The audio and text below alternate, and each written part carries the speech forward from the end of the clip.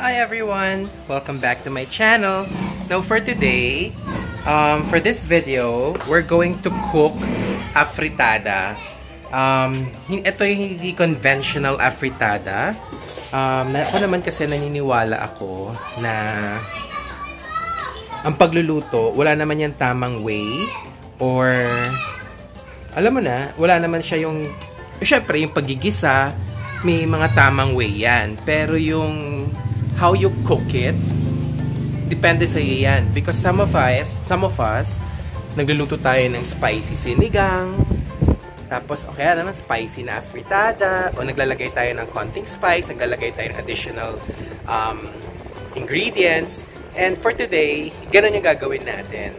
We need to make do of what we have, and gawin lang natin kung ano yung masarap sa panlasa natin. So for today, we're going to cook Pork Afritada, and for this episode of the Samonte Kitchen Moncy, and sana magustuhan ninyo. So for the ingredients, meron tayong pork, kamatis, sibuyas, bawang. This is para siyang atsuete na may mga spices na. Meron ako nakitang mushroom, so gagamitin natin siya.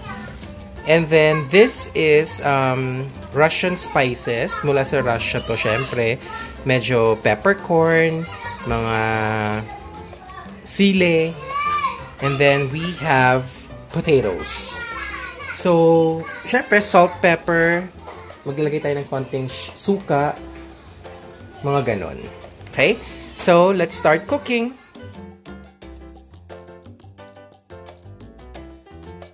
So, let's start with oil.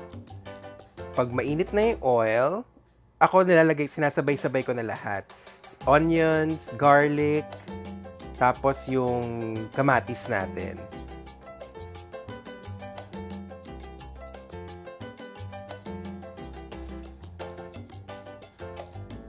And then, pag nagisa ko na yung mga onions, garlic, and kamatis, inilalagay ko na yung pork natin because I want the pork to be seared at mas lalo pang lumabas yung mantika niya.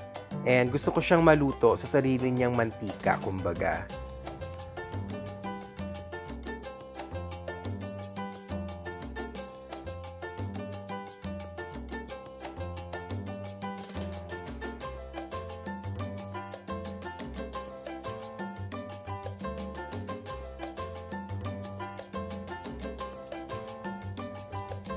At this point, hinahalo ko na yung patatas. So, para habang napiprito yung baboy, the potatoes, napa-fry na rin siya. And at the same time, lumalambot na rin siya. So, hindi tayo naglalagay ng water. And after a few minutes, ito na yung lalabasan niya.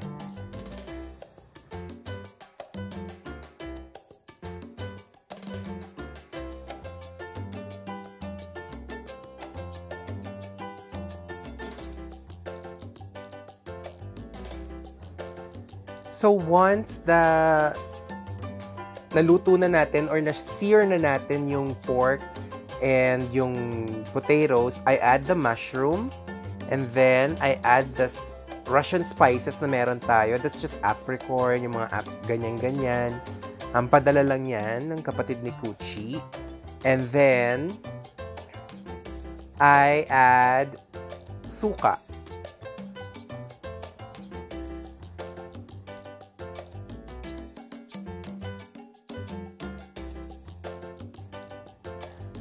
Tapos, hindi ko na masyadong hahaluin yan. And then, I'll add powdered garlic or granulated garlic. And then, I'll add sesame oil. And then, we'll add the kikoman. Hindi tayo gagamit ng soy sauce dito. Kikoman yung ginamit natin para mas malasa siya. So, hindi ko hinalo. Tignan ninyo kasi may suka na yan eh. So, kumbaga binababad ko lang yung mga baboy o yung pork sa suka para mas lalo siyang namnamin yung lasa.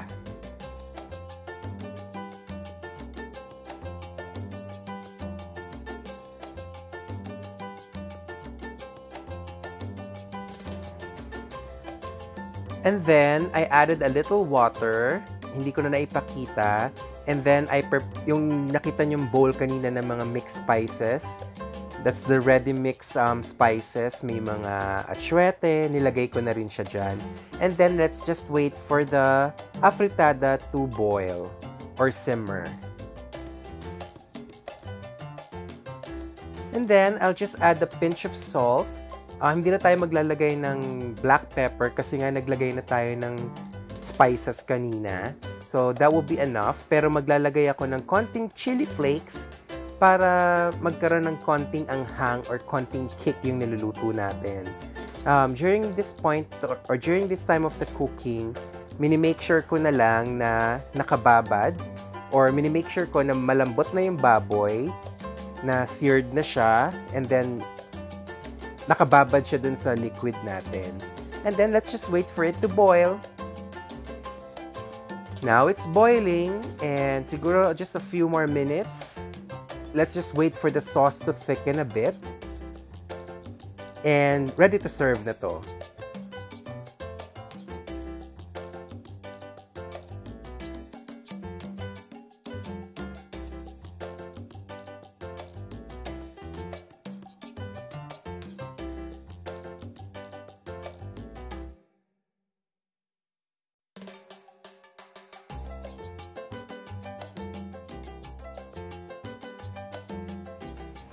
So here guys is our pork afritada. Hindi siya maasim and hindi rin naman siya ganon kaanghang. Actually, hindi naman siya maanghang pero may konting kick lang siya. Okay?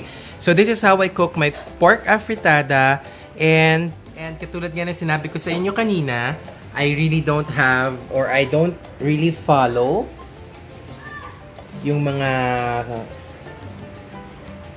sinasabi nilang tamang way pagdating sa cooking. What I do is kung ano yung meron dito sa bahay, yun yung ginagamit ko. Like for example, I used mushroom, tapos gumagamit na rin ako ng mga instant mixes, pampalasa.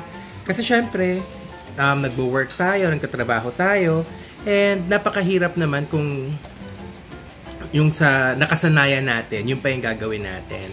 And sabi ko nga sa inyo, mula sa intro natin, you really don't have, pagdating sa cooking, wala naman tama o mali. As long as masarap yung niluluto ninyo, and at the same time, magugustuhan din naman ng iba.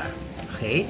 So, if you want it to be healthier, tanggalin nyo konting oil lang. Pero kasi I really wanted the pork to be seared kasama nung patatas para malambot na rin yung patatas. And since medyo marami tayo dito sa bahay, nag-add din ako ng mushrooms and ng kung ano-anong mga spices. So there, sana nagustuhan nyo yung aking pork afritada. And that's another episode of our Samonte Kitchen Moncy. And God bless. Bye-bye. Kapkong.